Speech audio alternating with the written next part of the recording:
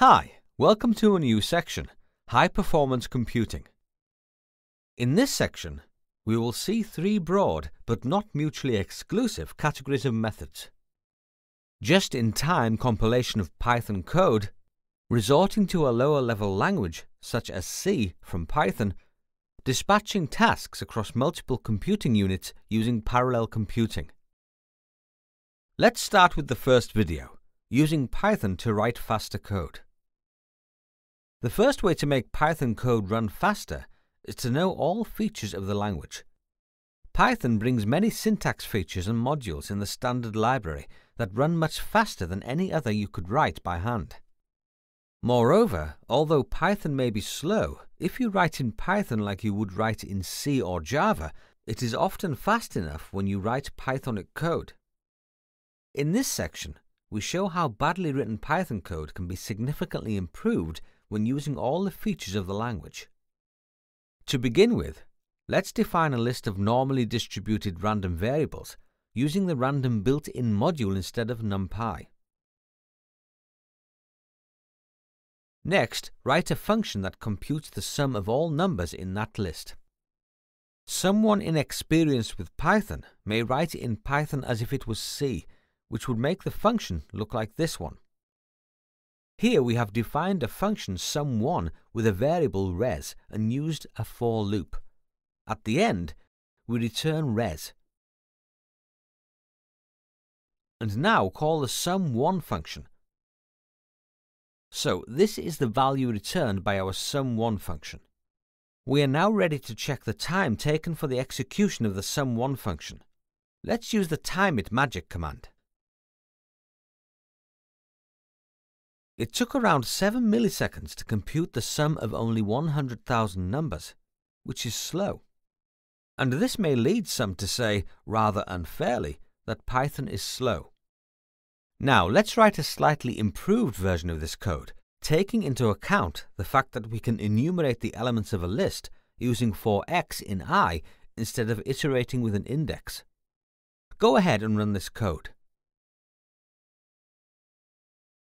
We now call the sum2 function.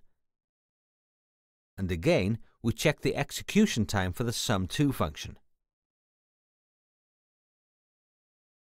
This slight modification gave us a twofold speed improvement. Finally, we realize that Python brings a built-in function to compute the sum of all elements in a list. So we define another function, sum3, and then call this function. Even this time, we check the time taken. This version is 17 times faster than the first version, and we only wrote pure Python code. Let's move to another example involving strings. We'll create a list of strings representing all numbers in our previous list. Go to the next line and type strings equals modules.3f, which means we want just 3 values after the decimal. Modulus x for x in L. And let's get the first 3 strings. Here we have the output. We define a function concatenating all strings in that list. Again, an inexperienced Python programmer could write code such as this one. Let's call the concat1 function and check the time taken by it for execution. This function is very slow because a large number of tiny strings are allocated. Next, we realize that Python offers the option to easily concatenate several strings. Let's create another function, concat2, and call this function. You'll notice that this was quite fast. Why don't we check the exact time taken for the execution? Timeit concat2. This function is 1,640 times faster. Finally, we define the variable L to count the number of occurrences of all numbers between 0 and 99 in a list, containing 100,000 integers between 0 and 99. The naive way would be to iterate over all elements in the list and construct the histogram using a dictionary. In the next line, we add a block of code to do this. If you call this hist1 function, you'll get a list of all the values. Apply the timeItMagic command on the hist1 function to get the execution time. You can see that it took around 11.9 milliseconds. Next, we realize that Python offers a default dict structure that handles the automatic creation of dictionary keys. To work on this, we need to first import default dict from collections. Next, we define a function hist2. Call the hist2 function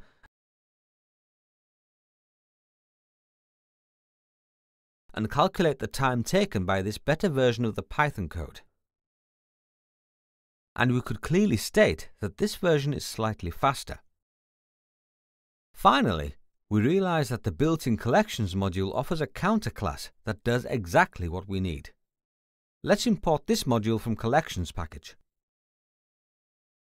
Then define another function hist3. Now we will try to make this function a bit better than the previous two. So we return counter and passing it to the value L. Now call the function hist3. Even this time, we check the time taken by the function for execution. Done. So you could see that this version is twice as fast as the first one. So when your code is too slow, the first step is to make sure you're not reinventing the wheel and that you're making good use of all the features of the language.